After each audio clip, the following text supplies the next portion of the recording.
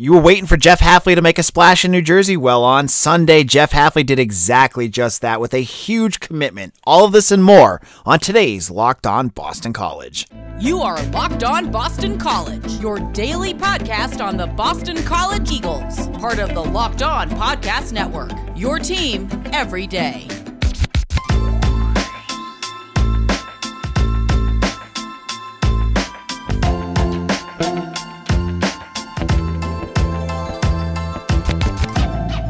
This is Locked On Boston College. I'm your host, AJ Black. On Sunday, Jeff Hafley and his staff landed one of the most impressive commitments of the class of 23 with Pennsauken safety from the class of 2023, Kahlil Ali. He's a three-star recruit, but ranked the sixth-ranked overall recruit in the state of New Jersey.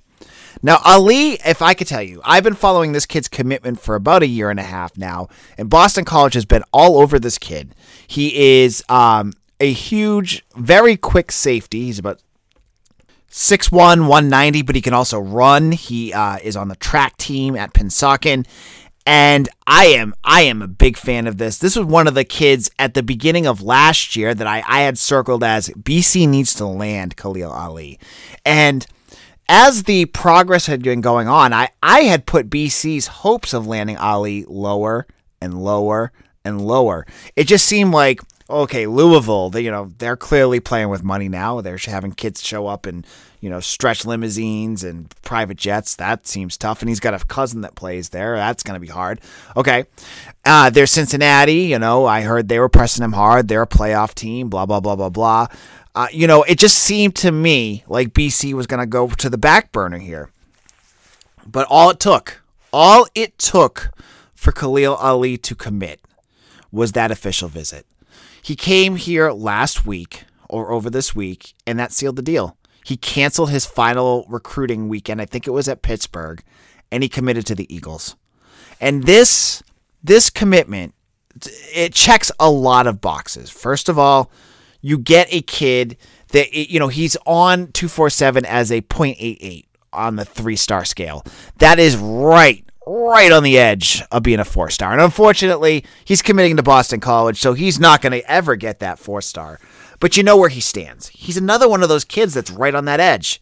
So Jeff Hafley, he may not be getting the 4 stars, but he's getting those kids that have tons of offers here. And that's exactly what you want at Boston College. In addition, as I said before, he checks off the boxes for speed.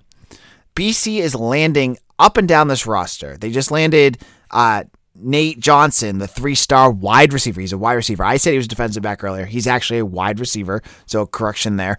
A track star, Kahlil Ali, track star. Roderick Pleasant, who's hopefully going to come here, track star. These kids are burners. BC is building a program here from the base up, built around speed. Now, Jeff Hafley has talked about this since the moment he walked on campus. This team needs to get faster. This team needs to get faster.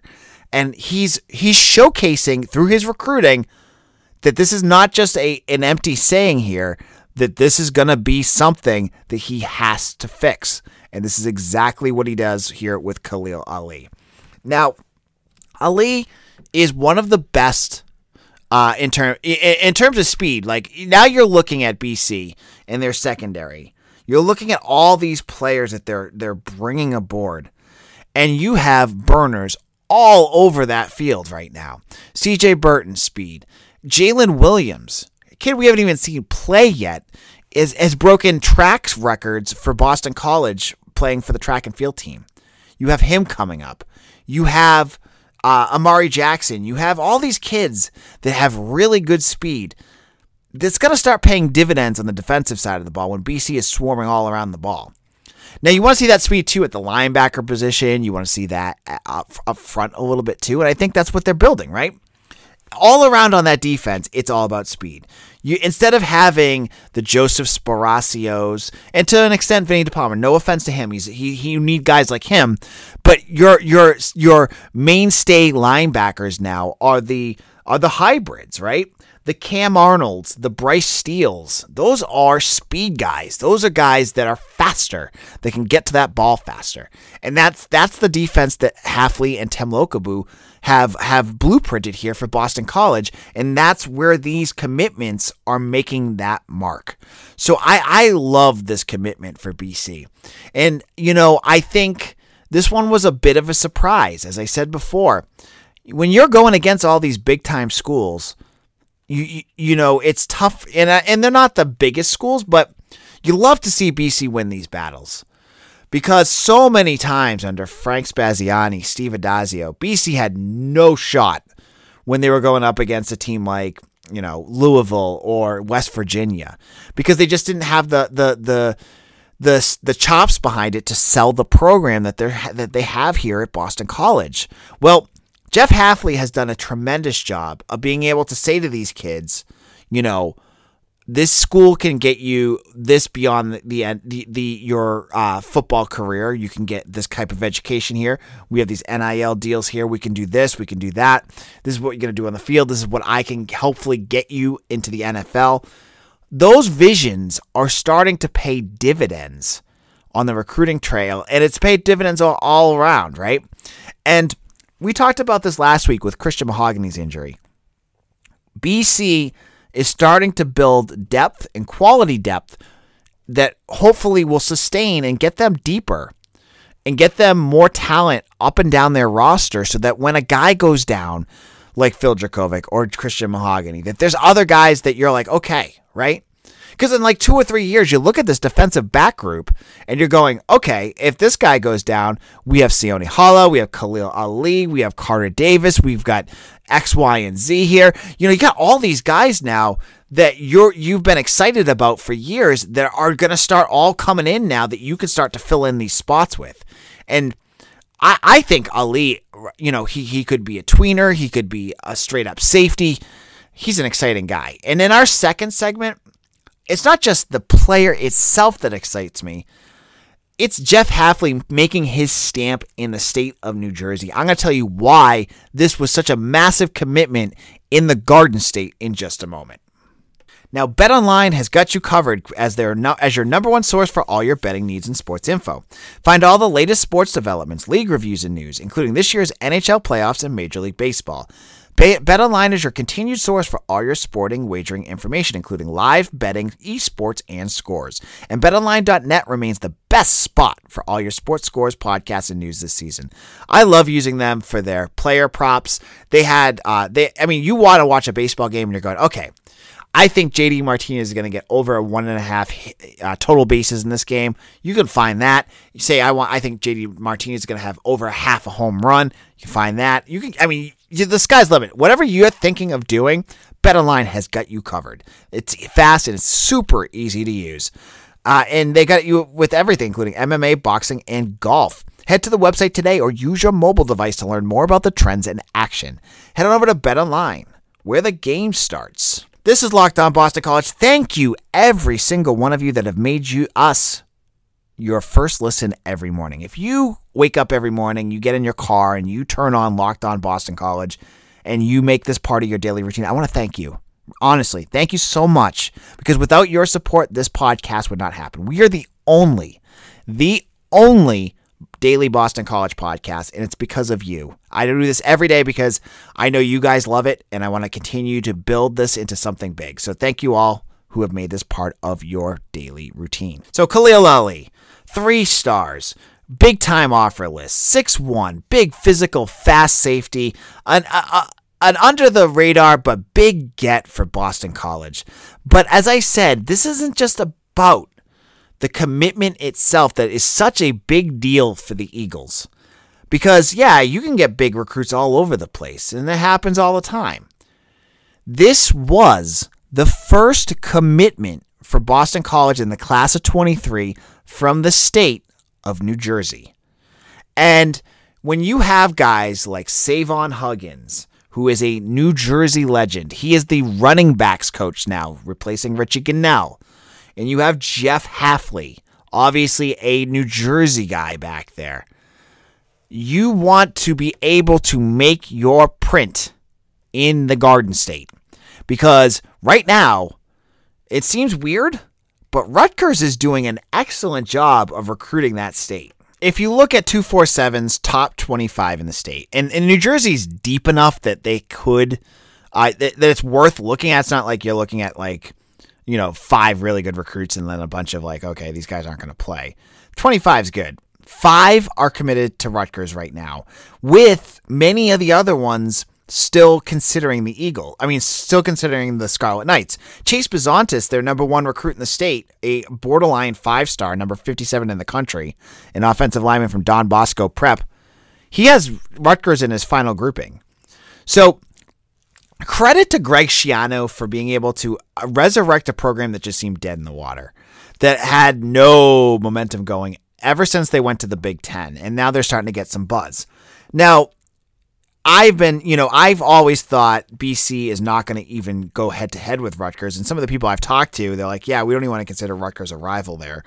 But you have to at this point, right? You have to be able to look at Rutgers and say, okay, this is a school that's able to recruit the state. They're in the Big Ten. The Big Ten is obviously one of the big 2 conferences at this point. BC needs to be able to go in there and say, okay, we're going to still get our guys. We're still going to get the guys that are important to us. Now, Bizontis was important, the number 1 recruit in that state. He came to BC on an unofficial visit last year. That being said, that happens. You're going to lose some of the guys that are not, that are not totally interested in BC. BC just landed the number 6 guy, right? The guy right after the 4 stars BC got, So if you look at who BC, the top guys in the state, right? Bizontis, I'm not going to say he's going to end up at Rutgers. He won't. He'll end up at USC or some other blue blood school. Next schools, number 2 is at Notre Dame. Number 3 is at Ohio State. Number 4 is at Georgia. Number 5 is at Penn State. Number 6, Boston College. That right there is a big time deal for Boston College. And I think that is why this Kahlil Ali commitment is a big deal for Boston College in the Garden State. They're still looking at other kids in New Jersey. But to get a guy of this caliber that's at the top, that has good offers, that's borderline 4-star, that shows that BC is not a second thought in New Jersey, that they're not, below Rutgers, they're below everyone. When they go in there and they focus, they get the relationships with these kids, with their coaches, with their families. They're able to bring those kids and get them to Chestnut Hill.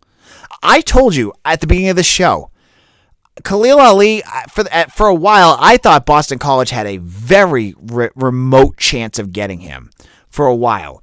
But what happened? They got him on campus. He met the staff. He met the players. He saw the culture. He saw what BC's about. And they were able to change that. And that is what the power of Jeff Hafley's staff is right now. That's what they're able to do on the recruiting trail. Now, I'm going to go ahead and say this.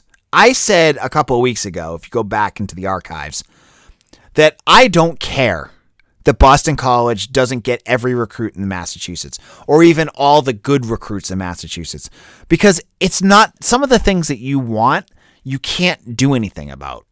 Like, Samson Okunlola, right? The big offensive tackle, 5-star out of Somerville. Like, they've had him on campus a bunch of times. They've sold him on this program, and he never, ever, ever puts them in his groupings. Jonel Aguero, too. They had him on campus. He can't do anything about that. Like, what are they supposed to do? Is there a magic pill? Well, I'm sure there is, but we're not going to talk about that right now. That could get a kid into Boston College more than Georgia, Ohio State, Clemson. I'm sure you're all holding a big bag of money right now. I'm sure that, and you know what? It's not as icky to think about it now because that's exactly what's going on. But there's not much you can do at this point with these elite recruits. And so if Boston College strikes out on some of these kids in Massachusetts, I don't care. I want to see them going to these power programs, like I said a couple of weeks ago, like Bishop Gorman in Nevada, St. John's Bosco in California, St. Francis Academy in Maryland. These are the programs that I want to see Boston College be successful at. And if the Eagles strike out around here, it doesn't matter to me. If they are able to go into the talent-rich states, the states of Texas, California, Florida, Georgia, and New Jersey, and get more recruits there, that is all that really matters to me. So this was a big deal for Boston College. And, I think looking at New Jersey moving forward in this state, I'm not sure how much more they're going to get. They might get 2 or 3 more guys. Will they be top 25? I'm looking at the top 25. I don't see a name that has really stood out to me, but does, again, not matters. You get this elite level New Jersey recruit. You hit that. You cement yourself in the state. That will pay dividends in 24 and 25. And I hate moving down the line a little bit, but every move you make it ripples. It makes an impact on the present and the future. And this present move obviously, improves the recruiting class that you have, but it also will help move BC forward in the future as well. Now, in our final segment, I'll talk about what's next. Where does Boston College go from here? And where does Boston College's defensive back group look like moving forward? I'll talk about the depth chart moving forward. Welcome back to Locked On Boston College. I'm your host, AJ Black. I'm the editor and publisher of BC Bulletin. Check out my work at bcbulletin.com. So Kahlil Ali is one of the newest defensive backs to commit to Boston College, and it really continues to redefine this position for the Eagles moving forward. Boston College going into this season, you look at the depth chart. You have Josh DeBerry, Elijah Jones, even some of the transfers that they have, like Jaden Woodbay. And you don't see a lot of the bigger names that BC has committed locking in at that depth chart position. Depth chart in the secondary position. Now that Boston College has really started to add more depth at that position in the last 3 years, you're going to see that change soon. Now, C.J. Burton is going to be the starting defensive back for the next 3 years. He's going to be. Starting this year, he'll be a starter. You'll see him year in, year out be there. But you're going to start to see other guys have to step in as well because, after this season, every position is going to be open. Elijah Jones, Josh DeBerry, Jaden Woodbay, they're all graduating. So new names are going to have to start to pop up. And this is where you're going to see the Jeff Hafley recruiting strategy really start to pay dividends because you're seeing the Eagles kind of go after this position every other year. 2020 was the year of C.J. Burton, Sean Asbury, Jalen Cheek. They had a ton of kids come in here, all of them from the secondary position. And then last year they only had one. Amari Jackson, that came in. But you're going to see these kids, this talent pool, start to have to play. So you're going to see, 2023, a starting backfield of, I'm guessing it's going to be Burton, Jalen Cheek, Amari Jackson. Those are the names you're going to see out there, right? And then you're going to see some of these freshmen pop up too. You look at that safety position. This is what Kahlil Ali is. He's not a defensive back like those other guys. He is a safety position. You have 2 safety spots starting this year that I think are giant question marks. You have some kids, the Connor Gricos, the Steve Lubishers, that you don't know that could come in and play, and we're not sure. We haven't seen them really fill the role under Jeff Hafley yet. They're Steve Adazio guys that have been around and they're loyal soldiers, and maybe they fit the system. We're not sure. I'm not sure. They're going to be those guys. But moving ahead next year, Woodbay's gone. You have that other position. It could be one of the guys I just said, Grico, Lubisher, and they could be out of eligibility too. You could have 2 new safeties moving in. Now, you've got kids like Jameer Jones and there's a Jalen Williams. There's like a couple different safety options that BC has moving forward. But you're now adding in Sayone Hala. You're adding in these Kahlil Ali's and Carter Davis. You got more depth here moving forward. I think that's what you're starting to see. You're starting to finally see the safety position really build that depth that is necessary at the collegiate level, right? Listen, folks, we don't want to hear excuses. As Boston College fans, you guys last week when Christian Mahogany went down. That's the last thing you want to hear is, we have an injury that is going to devastate our season. College football has a roster of 85 players, sometimes more. And there's no reason that a guy like Jeff Hafley, with the pedigree that he has at that position, at the secondary position, that he can't go out there and build legitimate depth at defensive back, both at corner and safety, because he has the chops to bring in that talent. And Kahlil Ali is the latest step, and I'm telling you folks right now, it's not going to be the last. So I think that 2023 will probably be the first real year under Jeff Hafley where that secondary is going to be completely new names that he has brought in. And I think they're going to be exciting because there's a lot of talent that Jeff Hafley has brought in. We'll have to wait and see. Now, I want to wish all the fathers out there a happy related Father's Day. I'm a father myself, and I had a little special treat I promised you guys on social media. I said on Father's Day, I was playing with my son down by my recording equipment, and he saw my speaker, and he wanted my microphone, and he wanted to play with it like he always does, my son. And I said to him, leave it alone. We don't want to play it. And I said, okay, you know what? I'll let you play with it if I ask you a few questions. So I asked him these questions here, and I'll let you hear his answers. I wanted to hear his views on Boston College. So here's my almost 4-year-old's answer to some questions about the BC Eagles. All right, what is your favorite part about Boston College? Seeing, getting popcorn. And what is your favorite part about Jeff Hafley? Of shooting the guns. What is the name of the Boston College mascot? It's Boston College. Yep, what kind of animal is it? Do you remember? Tiger. We have a tiger mascot? Okay. I thought you guys would enjoy that. If you didn't, I apologize. But that's my son. And just to give you some context, the gun that he's talking about with Jeff Hafley is the T-shirt cannon at the spring game. He loved the popcorn at Alumni Stadium. And I have no idea where the Tigers came from. But anyways, thought you guys would enjoy that. For all you dads out there who know exactly all of this kind of fun, happy Father's Day to you all. On Wednesday's show, there's going to be more recruiting news. We're waiting in it right now, and I'm going to give you all the details and all the updates of everything I've heard. So check out everything at Locked On BC on Twitter, or at AJBlack_BC as well. And as I said, make sure to check us out on YouTube. We had a YouTube exclusive up last week that's done nice numbers, and if you have not checked it out already, just go to youtube.com and look up Locked On Boston College. Hit that subscribe button. You'll get exclusive content that you're not going to get here if you're listening on the podcast network. Thank you all, and we'll see you again soon.